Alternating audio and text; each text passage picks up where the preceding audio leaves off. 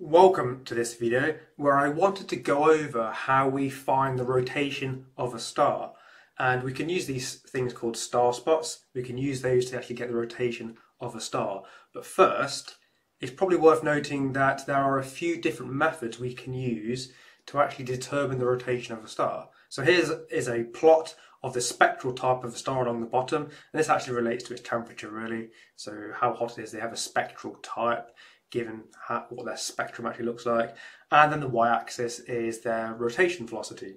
And you can see that there's some dependence on the temperature and that, and the point is we have a rotation of the star and we need a way to actually get that. Now the one I want to go over in this video relates to star spots, but there are other ones. Some of them are a lot more complex to actually use and determine. This one we can relate to the sun quite well because we can give an example of that. So firstly, I'm going to introduce sunspots, which are kind of the same as star spots, although we can't really see star spots. But with sunspots, these are darker regions on the surface of the sun. So if you've got a solar telescope and you're able to actually look at the sun, you'll see darker regions there. Now we say that they are cooler, and they are, but they're not cold. They're just cooler than the surrounding area, which is why they look dark. So you'll see these kind of sunspots, these darker regions on the kind of surface of the sun really, and they are generally associated with magnetically active regions. So this is in a different wavelength, and this will be looking more on the outer layers of the sun, and as you kind of come up further out into more of the atmosphere sort of thing, you'll see these sorts of structures, and these will be located in the same area as the sunspots. So the sunspots will actually be located kind of at the bottom of these structures, and you can see you've got these really tight twisted magnetic field lines, and these are fairly characteristic with the same locations as sunspots, so generally associated with magnetically active regions. And the sun generally rotates about once every 27 days, and I say that because it doesn't all rotate at 27 days, it's approximately 27 days, and we can obviously look at that quite easily and measure it, and we can determine how long it takes to go around. It's quite straightforward for the sun because we can actually see it properly. But it's also worth noting with the sun that it has a differential rotation rate. So the equator will rotate faster than the poles, and it's not a solid object, so it doesn't rotate as a solid object all at the same rate. You have this differential rotation, and it just means that the equator is going faster than the poles, and it is just a ball of plasma basically, which is why, because it's not that solid object. So what we can do is we can also use the sunspots on the surface to measure the rotation. So this is something you can actually do at home. If you've got a telescope with a solar filter and you can see the sun and the sunspots, you can actually determine the rotation rate of the sun by monitoring how fast they move across the surface. And because it has a differential rotation rate, what you can do is you can measure it at different latitudes. So if you get closer to the poles, you should note that the rotation rate will be different, and there should be something you can actually measure at home as well as just looking at these nice images as well. So when we go to stars, we can't generally resolve them. So we can't see the actual surface detail. They're more a point source of light. And there's a nice picture of a globular cluster there. And you can get the colours and stuff, but it's very, very difficult to actually see surface detail. Now there are the odd star that are large enough, well situated in the sky, that maybe we've started to get a little bit of surface detail, but it's not very high resolution. So it might be slightly darker regions, brighter regions, but it's not the same detail we'd get to see those sunspots on our sun. But what we can do is on the right there, in the blue box, is we've got a light curve.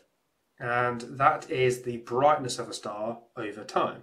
So you can see how bright the star is as time goes by, and you'll find that most stars do have some variation in their brightness. So even the sun will change in brightness over time.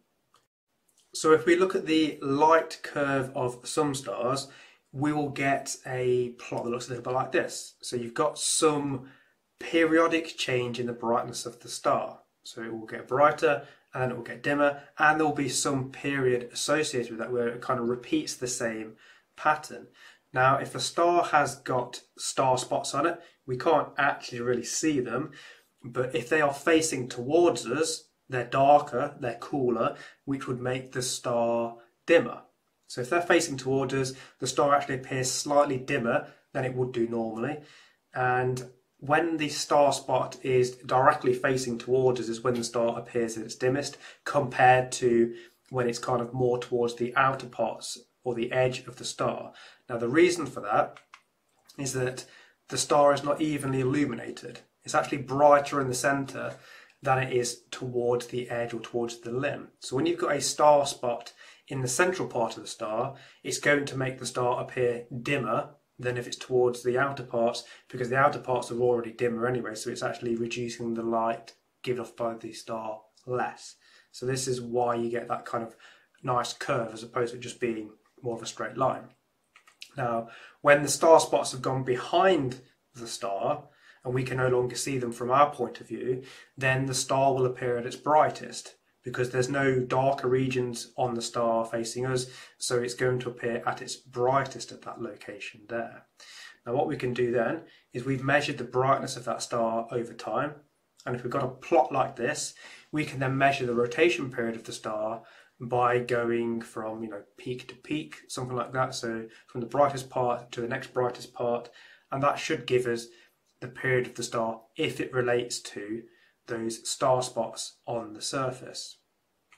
Now here's an actual example of one here. So this is some star spot modulation on a red dwarf star, so a fairly low mass cool star, and the blue line is the actual star spots, and you can see you've got a bit of a regular pattern now, which is going to relate to your rotation period of the star. It's not exactly the same each time, and something I didn't mention earlier on is that the sunspots themselves do change and evolve. So they will get kind of larger, they'll be in groups, they'll move around in their groups themselves. So it changes slightly each time. So it's never going to be perfectly the same, but you'll get a fairly common period. And the other thing with these red dwarf stars, as you'll probably notice, you've got these quite strong vertical lines which are related to flares.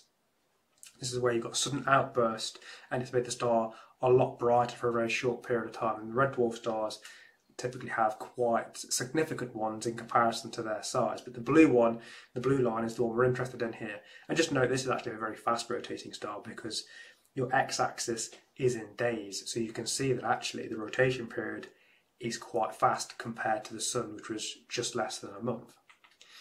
Now, it also relates to the magnetic activity cycles.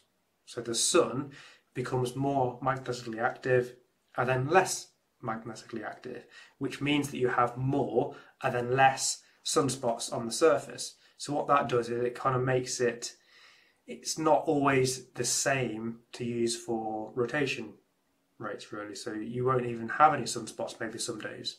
So how do you then measure the rotation? This is going to be the same for other stars as well. We would expect them to have these cycles in magnetic activity, which may make this method more problematic to use actually. But we know the sun has a fairly obvious cycle in its magnetic activity. So again, we expect a similar sort of thing for other stars, making it a little bit harder. So thank you for watching. And if you enjoy, then check out some of the other videos.